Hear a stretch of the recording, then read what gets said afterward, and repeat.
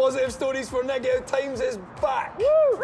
For those of you that don't know, Positive Stories for Negative Times is an international project where we give anyone that works with young people plays, a process and training all for free. For free? Aye, where have you been the last few seasons?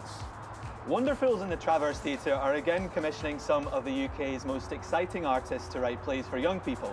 This year we have Tim Crouch, Sarah Shawawi, Robert Suppley-Gale and Layla Josephine. And we're also bringing back 2 devising guides from previous years by The Pappy Show and Bryony Kimmings.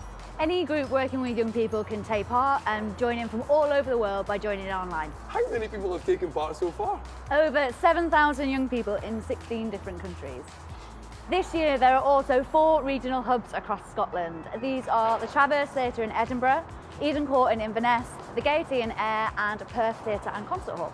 They will be hosting 4 youth theatre festivals next summer, summer 2023. So any group can see their young people perform on their local stage. But where should people go if they want more information? Well, maybe they could visit www.positivestories.scot and sign up now. Come with us. Come on, this way. You, and you. Come on, come with us.